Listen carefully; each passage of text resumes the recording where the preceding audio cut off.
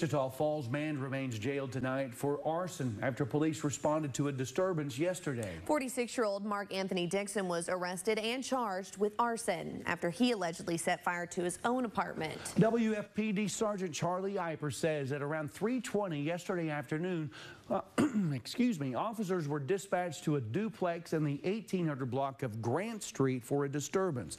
A woman in one of the apartments said her neighbor, Dixon, came through her front door yelling and cursing and threatening to cut her with a knife.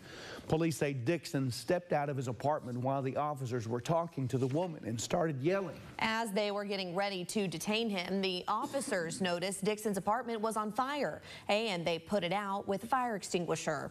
Police say Dixon admitted to trying to burn the house down.